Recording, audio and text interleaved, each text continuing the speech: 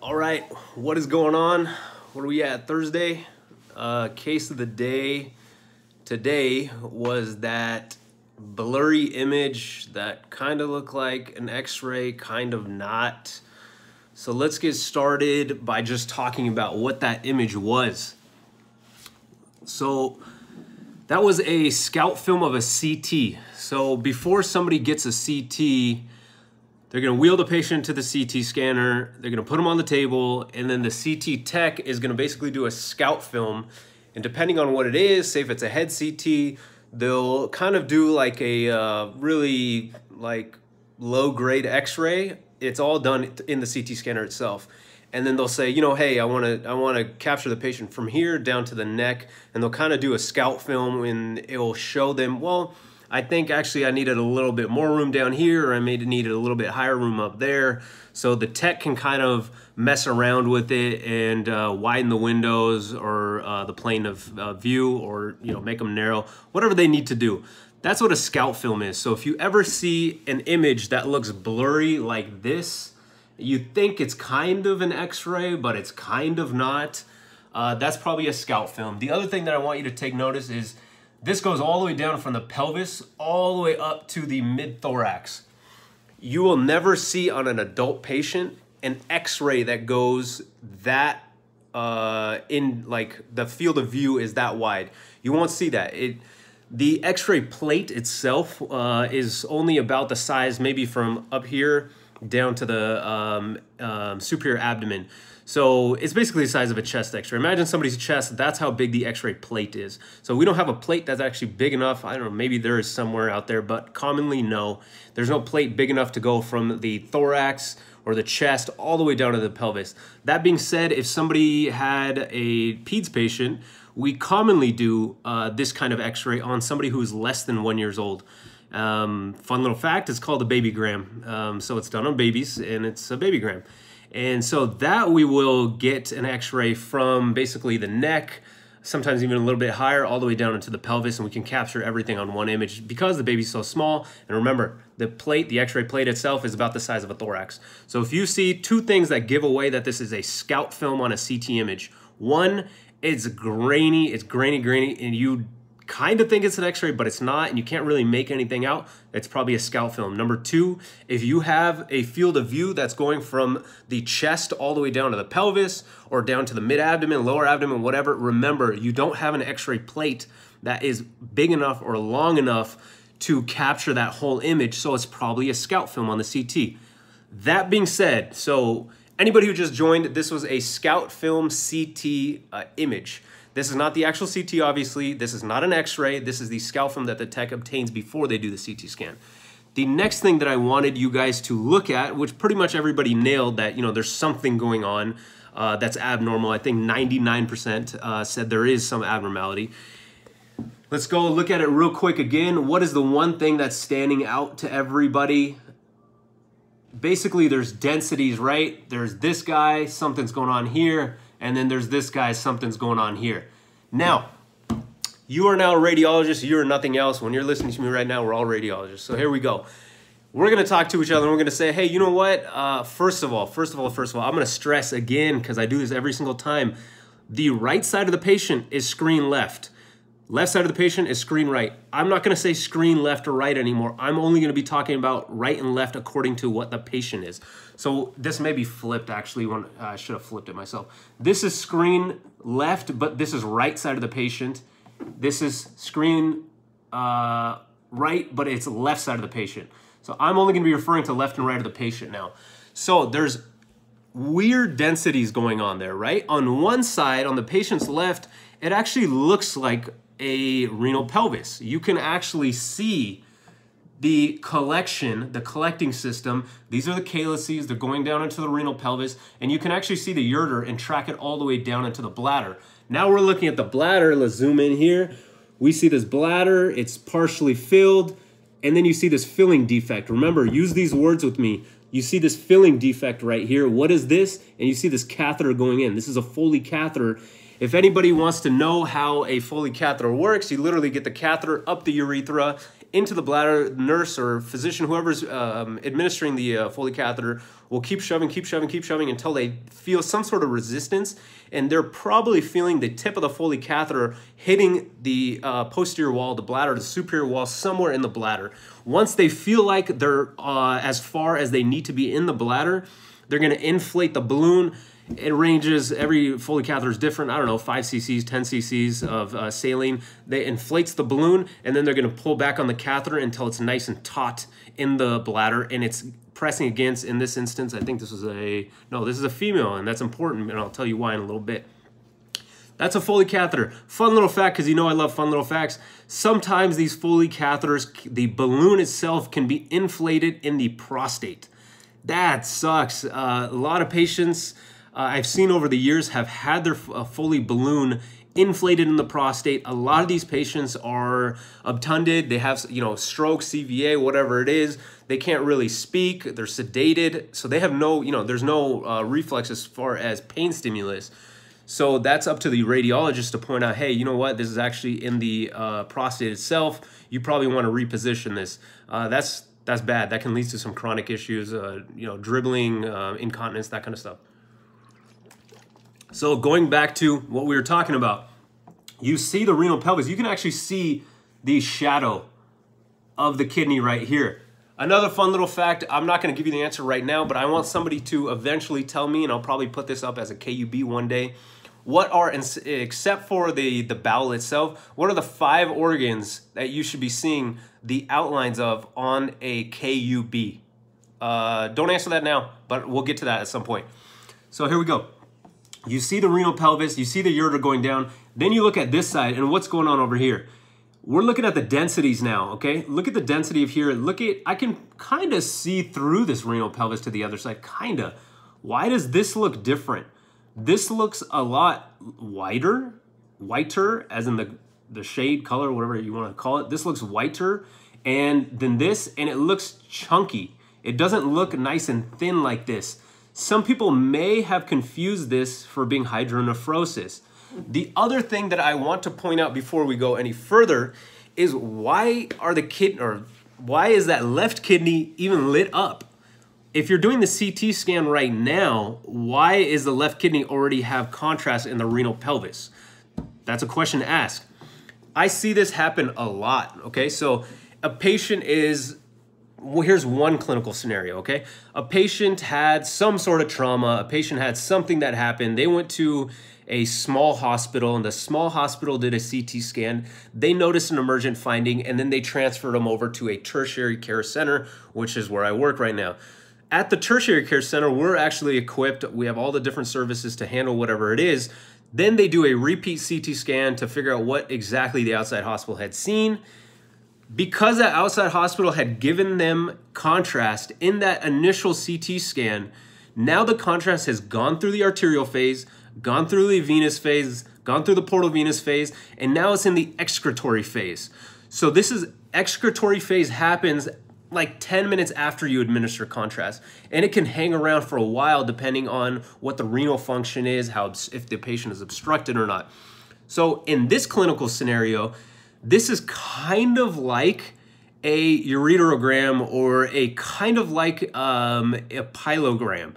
So we didn't necessarily mean to give the patient contrast through their IV and then image them a lot later. It just happened this way, and it just made for a beautiful image. So that's what's going on here. Yes, you can opacify the collecting system retrograde.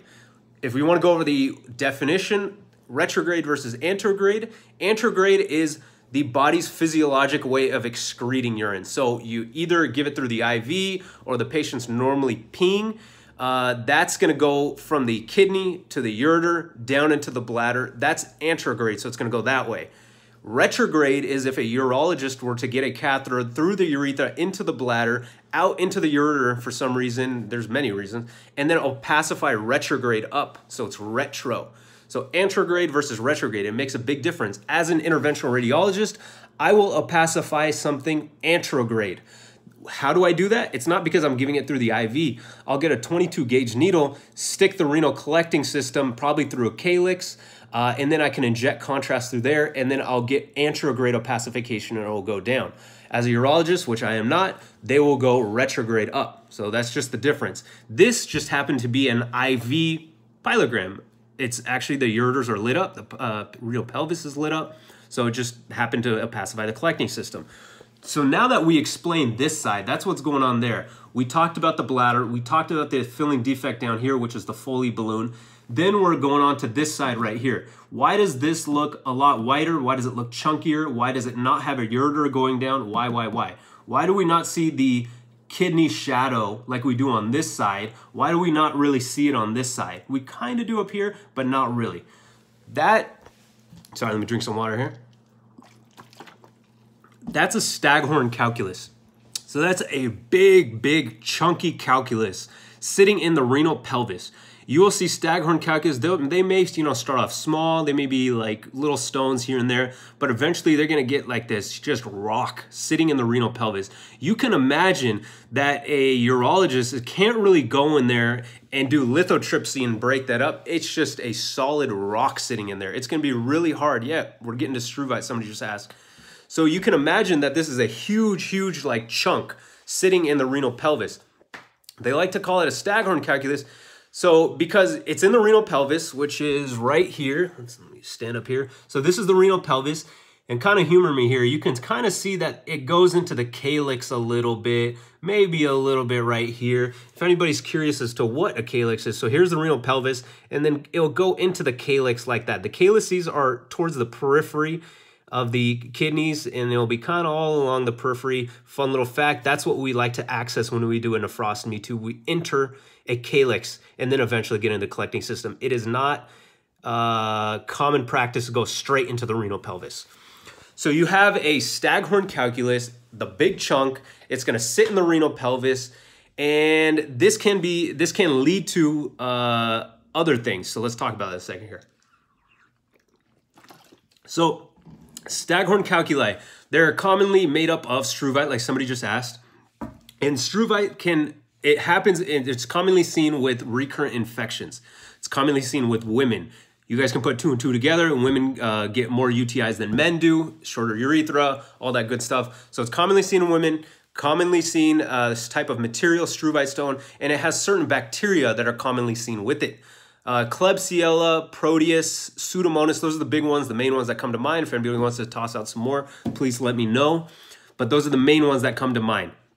Now, you're gonna ask, is there a complication to this? Is there an end stage? Is this treatable? First of all, obviously you're gonna treat the patient if they have some sort of infection.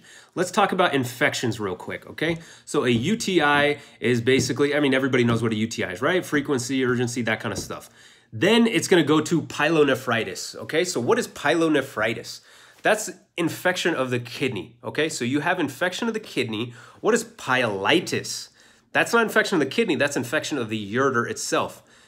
It kind of makes sense, right? Because you have an infection that starts down here, let's just start from here. It's going to go to cystitis, which is the bladder down here. It's going to go to pyelitis, which goes up, and then it's going to go to pyelonephritis, which is up here. So you can see how this ascending infection happened, right? Commonly seen with E. coli, that happens a lot. You can understand why. So those are the different terms that we're using for the types of infection. Now let's go on to, you have a big hunkin' stone sitting in the renal pelvis. What do you think is going to happen? Do you think that urine is going to go by nicely, go through the pelvis, go into the ureter, blah, blah, blah? No, it's a big stone. It's probably going to cause some sort of obstruction, right? Kind of makes sense. You have a big obstructing thing in the way. Other terms that I want you guys to get comfortable with, UPJ and UVJ. P as in Paul, V as in Victor, okay? So UPJ is the ureteropelvic junction. It's the junction between the ureter and the pelvis. Where is it over here? Here's the ureter, here's the pelvis. It's about right there, okay? That's a common place for a stone to get stuck. What's another common, I don't want to say second, but what is another very common place? UVJ, ureter vesicle, ureterovesical junction right here. UVJ, UPJ, where's my finger? There it is. Okay, so those are just terms that I want to toss out there. There's other reasons for obstruction at UPJ. We can talk about it another time. Okay, where was I? Yeah, obstructed. So the patient's probably going to get obstructed. They have this big old stone. Then what can you do for the obstruction? Well, guess what? Call up interventional radiology, as people tend to do. So what can we offer the patient? If anybody, I hope you remember yesterday when we talked about percutaneous transhepatic cholangiography and we talked about a biliary drain and how to insert the biliary drain and all that good stuff, right? And I kind of wanted to touch upon this topic that I'm talking about now yesterday because those drains are very similar as to when we place a nephrostomy tube, okay? So the nephrostomy tube is placed percutaneously. So you place it through the skin and it goes into the calyx, just like we talked about, right? It goes into the calyx, which is gonna go here, okay? So we're gonna go percutaneous, stick the calyx, and then we're gonna get the needle in there, we're gonna pacify, we're gonna inject some contrast, and this is all done under fluoroscopy, okay? Fluoroscopy, remember, is a fancy type of x-ray, real time. So I inject the contrast, I'm gonna opacify the system just like this, and then I'm gonna know, okay, it does look obstructed. For example, let's say this was just ballooned up. So we're gonna say, oh yeah, it does look obstructed. So then what am I gonna do? I'm gonna insert a wire into here through the needle, and I'm gonna get the wire down. Don't worry about the steps too much, but eventually I'm gonna get a catheter, a pigtail catheter, into the renal pelvis right here, through the calyx, okay? So, what are the complications of a nephrostomy? The main one, you wanna be very careful. As everybody knows, the kidneys are very, very vascular structures. So you wanna be very careful that you don't hit any vital vessels. Arteries are obviously the worst. You don't wanna hit an artery, that can cause a lot of bleeding. Veins, it happens. I've gotten the wire into a renal vein plenty of times. It happens, you just pull the wire back out and you try to get access back in. You may ask, do you stick this renal calyx? Remember, you don't want to stick the pelvis directly. You may ask, how do you stick it under a fluoroscopy? No, I use an ultrasound. So we'll use the ultrasound, we'll stick the calyx, and then we'll switch over to fluoroscopy, opacify the system, figure out if it's obstructed, put the tube in. So that's how we decompress the system. The other thing, let's talk about if you have some sort of stricture, I'll touch upon this briefly, we can talk about this a lot later, but if you have a stricture or something like that right here, okay, you want to pass the stricture, and what we can do is offer the patient not just a nephrostomy that goes outside the system, but we can have one pigtail catheter here, then the other catheter will go down here, and then the other pigtail catheter will sit inside the bladder. This is kind of like we talked about yesterday with the biliary system. Remember I talked to you guys about an internal-external drain. This is kind of the same thing. It's an external portion that goes out here, and then the internal portion will drain into the bladder itself. That is a nephroureteral stent, N-U-S, nephroureteral stent. So we can offer them a nephrostomy or a nephroureteral stent. Remember when I was talking about capping trials and all that good stuff? If you don't, go back to the video from yesterday. It's on YouTube. That's a little shout out. Go check it out, right? But then there's a whole thing about capping trials, and that's the exact same thing we'll do here. We talked about that. Infection's the other thing. So we talked about obstruction. Infection's the other big guy. So we obviously talked about that these happen because of recurrent infections. We talked about the types of bugs. What did we talk about? Proteus, Klebsiella, Pseudomonas. We talked about that they're made up of struvite. The other thing that I want you guys to remember is a specific type of pyelonephritis. Say, yes, the patient had an acute pyelonephritis, you treated it, they went home, good to go. What is the chronic pyelonephritis commonly seen with these big struvite or Staghorn calculi? Anybody want to type away, give you 5 seconds while I drink water and answer that? Go for it. Ooh, good guess. Almost there.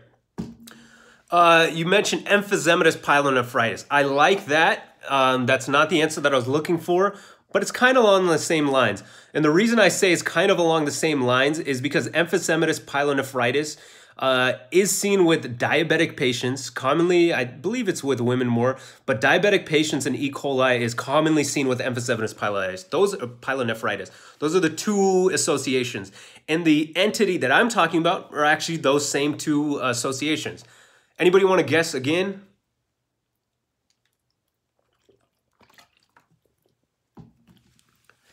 Okay, it's called XGP. Xanthogranulomatous pyelonephritis. Big words, just abbreviate it, XGP.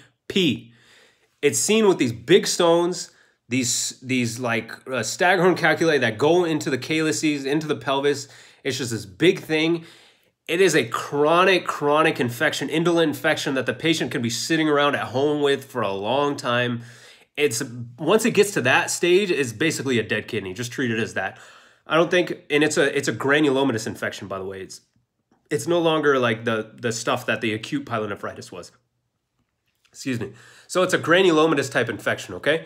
So at that point, once it gets to that point, it's probably a surgical candidate, and the urologist basically needs to take the kidney out. It's pretty much done. You can get renal, nuclear medicine scans, figure out if there's actually any function left in the kidney. Probably not once it gets to a XGP, and you take it out. So just to reiterate, did I forget anything? Let's go over real quick. I said it all kind of fast, as I tend to do. That's why I drink a lot of water. And I take big deep breaths because I'm doing it all in one breath. So just to reiterate, we talked about this guy right here is a scout film of a CT. What are the two ways that you can tell this is a scout film of the CT? One, it looks like a broke man's KUB. You can't really make out any of the definition of the bone. You can't really make out any of the definition of any of the organs. You can't really tell what the bowel gas pattern is. Number two, you will never have an adult KUB that covers this length. You will never have that. This is a scout film of the CT. This is what a tech does while the patient's in the scanner before they're about to scan in a CT. That's the first thing we covered. Number two, what we covered is why this actually has contrast in the renal pelvis and why is the ureter lit up? Because this is a delayed scan, this patient probably had an IV intravenous contrast before this on some scan prior to this, or they did this on purpose because they injected contrast into the patient's IV. They wanted the contrast to go into the collecting system because this is a intravenous pyelogram. So they wanted to do this. Those are the two reasons this probably happened. They wanted to opacify the system. They wanted to see if there's any excretion through this kidney over here, which is the right side, okay? That's the second thing we covered. The third thing we covered was the big thing.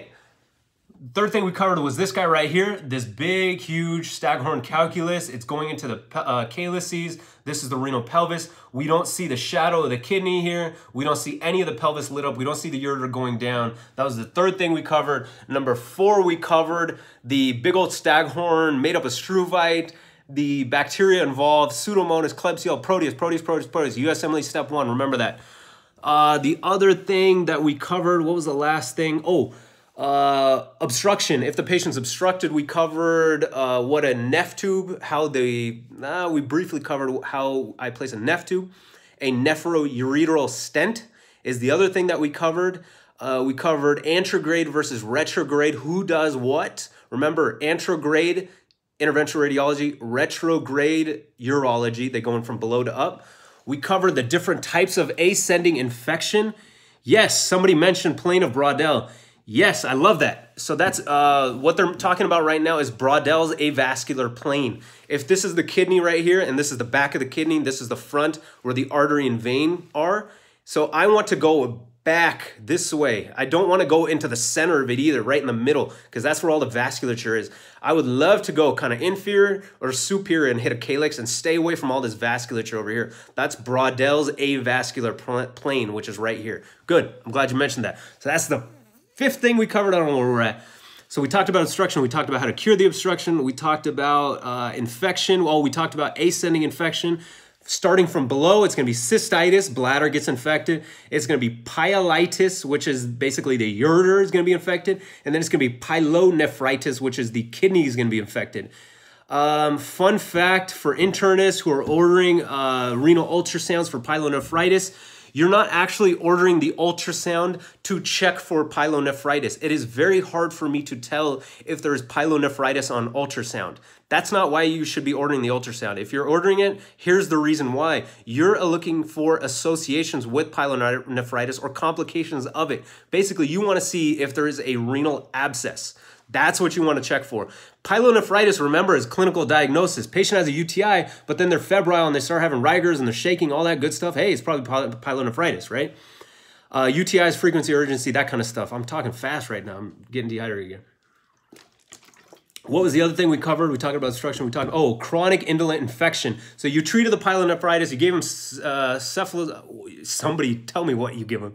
Zithromycin? I don't know. I'm a radiologist, right? I use very few antibiotics in IR. So you treat them with whatever in the acute infection. They get better. They go home, but they still have this big stone. They come back incidentally a lot later. Now they have this huge stone sitting in the pelvis. It's going into the calyces, and the kidney looks super infected, but it's a chronic indolent infection. That's xanthogranulomatous pyelonephritis, XGP. Remember that, chronic indolent infection. That probably needs to get surgerized and get taken out. No antibiotics are going to touch that thing. Whew. Anything else that we need to talk about on this scan? I don't think so. Any questions? That was a lot to take in. As I tend to do, I'm going to talk fast. I'm going to get it all out, and then questions.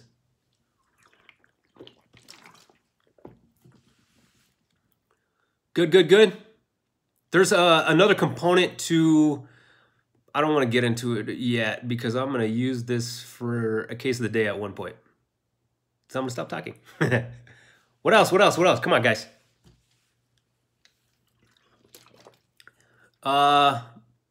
Pinky bells us. Thank you. Looking forward to more teaching. Hey, appreciate it. I'm doing this for you guys.